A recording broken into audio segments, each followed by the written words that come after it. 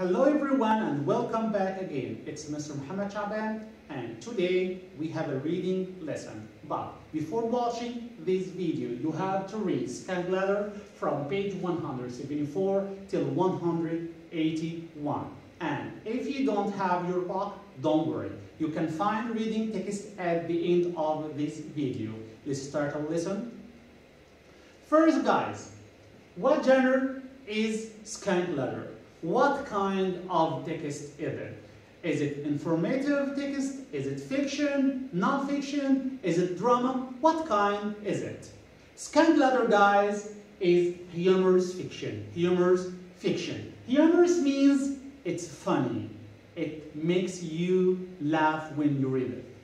Fiction, it means that it is not real. Not real.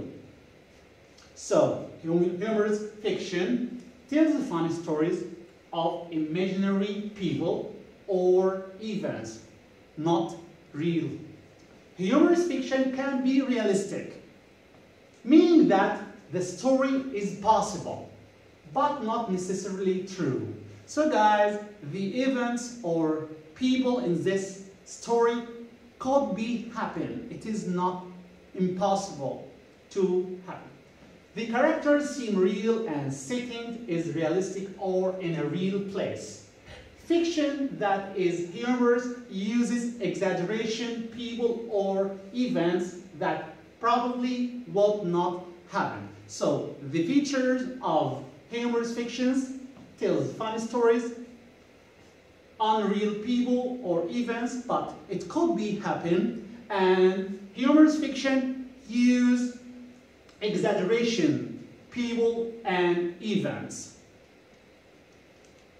Okay, what about the characters in the story? The characters here, the authors, Patrick, the authors, and we have Eddie, and he is called Crazy Eddie. Why? Because he made a lot of crazy adventures.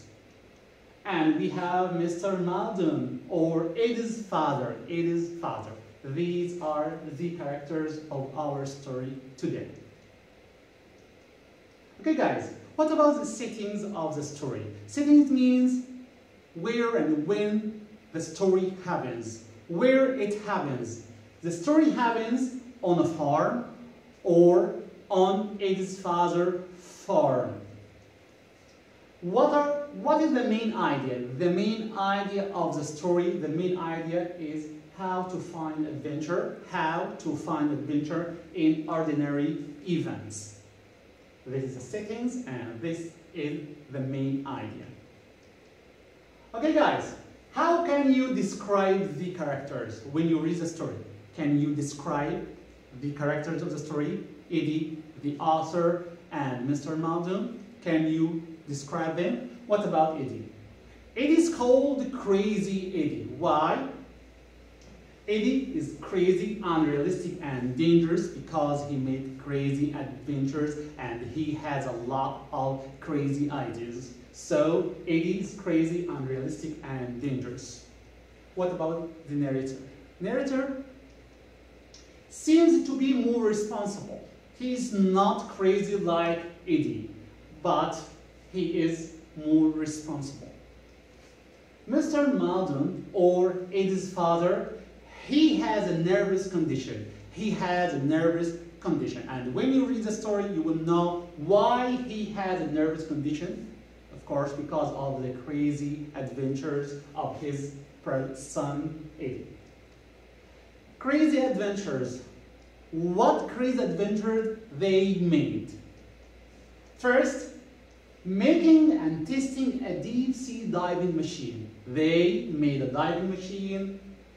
Number two, crashing in a homemade plane. They made a plane and they used it to take off from the roof, and when they took off from the roof, the plane crashed. So the crazy adventures they made, making and testing deep-sea diving machine, crashing in a homemade plane after taking off from the roof.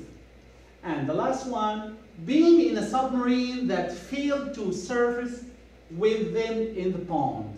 So guys, these are the crazy adventures they made. Diving machine, plane, and we have a submarine that failed to surface with them in the pond. What about examples of exaggeration in the story? And exaggerations, guys, means something you can't believe it could happen. Making a plane, it's exaggeration in the story. How can kids make a plane and the plane fly with them? Making a submarine, it's an exaggeration in the story. And exaggerations, guys, is a feature of humorous fiction. Eddie wants to dig a big hole. So guys, Eddie wants to dig a big hole to make a wild animal trap like Frank Buck. He wants to dig a hole like someone called Frank Buck. Who is Frank Buck?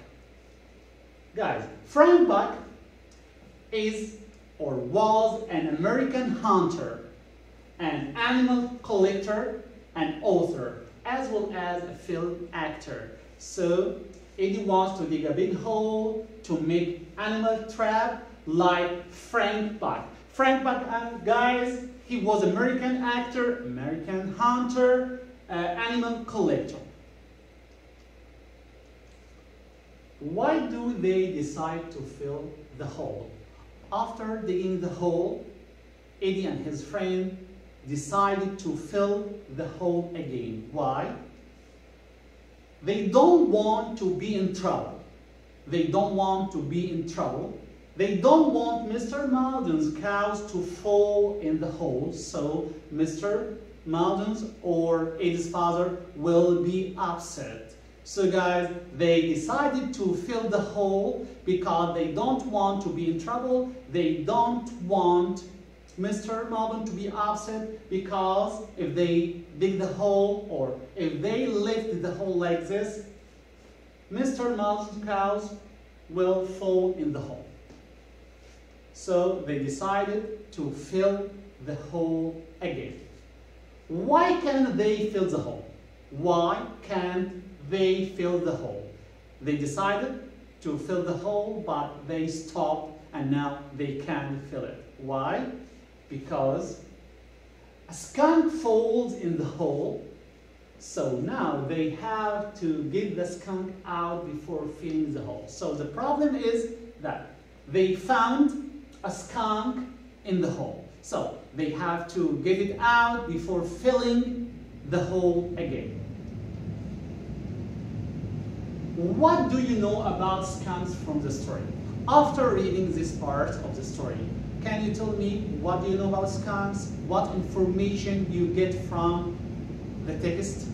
So guys, from the text, we know that skunks spray an awful odor when they feel trapped or frightened. So guys, skunks spray an awful odor when they feel trapped or frightened. Number two, skunks are great or excellent diggers. They can dig greatly. So they spray awful odor when they feel trapped or frightened, and skunks are great diggers. This information we get from the text. The author writes for 4 reasons. When an author writes a story or text, he has 4 reasons. Number 1, maybe to explain or inform, or to entertain, or to persuade the readers to do something, or to express feelings. Guys, why did the author write the skunk letter when you read the story? You read the story now? Why did the author write skunk letter? To explain or inform, to entertain, persuade, express feelings. Can you tell me now what is the main idea or why the author writes skunk letter? Yes, he wrote it to entertain us or to entertain the reader. So guys, the author wrote skunk letter to entertain the reader. Okay guys, let's check your understanding to the story, but before answering or before watching this movie, again, please read the story from page 174 to 181. Let's answer this question, guys. Which character is the most adventurous? Which character is the most adventurous? Eddie, Skunk, the narrator, or Mr. Malcolm? Yes, of course, the most adventurous or craziest character is Eddie. He's called Crazy Eddie. Number 2, which word best describes the narrator or the author? How can you describe his friend or the author? Cautious, silly, daring, rude. Of course, he is more responsible, so I can say he is cautious. Cautious. The events of the plot happen. Here we are talking about settings. The events happen at the Malden's farm, in the park, on vacation. Okay guys, can you tell me the settings or where the story happens? Of course, it happens at the Malden's farm. Okay guys, why did the author write the story? Why the author writes the story?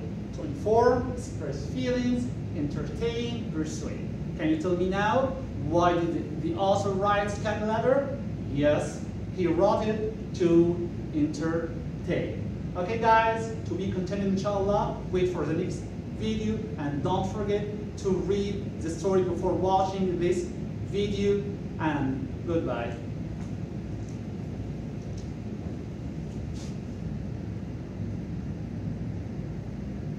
The Skunk Ladder by Patrick F. McManus. Illustrated by Richard Johnson. Question of the week. How can we find adventure in ordinary events?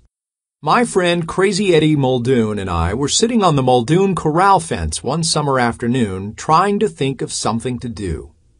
This was shortly after I had nearly drowned in the creek while testing Eddie's deep-sea diving apparatus, and after we had crashed in our homemade plane during takeoff from the roof of the Muldoon barn, and after our submarine had failed to surface with us in the pond, but before Mr. Muldoon started being treated by old Doc Mosby for a mysterious nervous condition.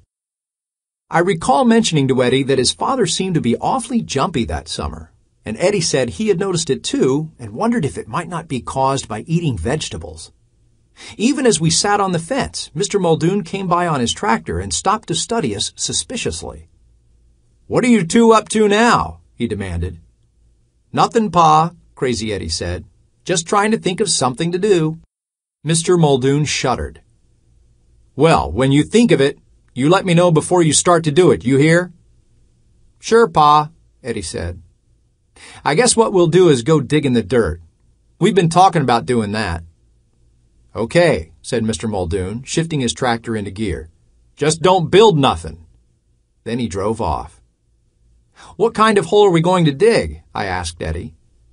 He stared off into space, his face enveloped in that dreamy expression that always accompanied one of his wondrous new ideas. "A big hole," he said, "a real big hole." Digging the hole occupied us for most of a week. One of the problems with digging a big hole is that it is difficult to know when it is big enough and deep enough. There are basically two kinds of holes dug in the ground. One, applied holes, such as for posts, wells, mines, etc., and two, holes for hole's sake. Eddie and I were digging one of the latter. Eventually, the hole was so deep we could barely heave shovelfuls of dirt up over its sides. At that point, Eddie judged it to be finished. Since Eddie had insisted that we keep the sides of the hole squared up, we had to pull ourselves out of it on a rope, one end of which was tied to a pile of stumps nearby. The stump pile also served to screen our digging activities from the view of Mr. Muldoon, who was cutting hay in a field on the far side of the farm. As Eddie often pointed out, any kind of engineering feat should be screened from the eyes of the engineer's parents. That way you could concentrate on your work and didn't have to be answering a lot of dumb questions all the time. We were immensely proud of the hole, and I still don't believe I've ever seen a nicer one. It was so nice, in fact, that Eddie abandoned his view of it as purely an aesthetically pleasing hole and began trying to think of it as practical. "You know what we could do with this hole?" he said. "We could make a wild animal trap out of it, like Frank Buck does in Africa. We could cover it up with branches and leaves and grass, and wild animals would come along and fall into it. Then we could tame them and teach them to do tricks." Eddie fairly glowed with enthusiasm as his idea began to take shape. "And then we could start our own circus," he went on. "We could charge people to see our animals do tricks. We might even get rich. Gosh, I bet we could catch a deer or an elk or a bear or a mountain lion or—" "One of your father's cows," I put in. Eddie's glow of enthusiasm faded. "Yeah," he said, "I never thought of that." Both of us stood there silently for a moment, thinking of Mr. Muldoon staring down into the hole at one of his milk cows. It was unpleasant to think about. "Tomorrow, we'd better fill the hole back in," Eddie said. "How about tonight? Maybe a cow will fall in tonight." Eddie pondered this possibility for a moment. "I got it," he said. "There's a big old door out behind the barn. We'll drag that down here and put it over the hole." And that is what we did, before knocking off work for the day, secure in the knowledge that the door would save us from the uncomfortable experience of watching his father undergo one of his fits of hysteria. Early the next morning, Eddie and I headed for the big hole, prepared to start the tedious task of undigging it. As we approached the excavation, a familiar odor reached our nostrils. "Must be a skunk around here someplace," Eddie said. "Maybe it's in the hole," I said. "Couldn't be. We covered it with the door." Nevertheless, the skunk was in the hole. He had apparently found an open space under the door, slipped in for a look around, and plummeted the 8 feet or more to the bottom of the hole. Oddly, he did not seem to be frightened of us. Even stranger, for we did not know that skunks were great diggers, he had hollowed out a huge cavern under one side in an attempt to dig his way out of the hole. "We can't fill in the hole with a skunk in there," I said. "How are we going to get him out?"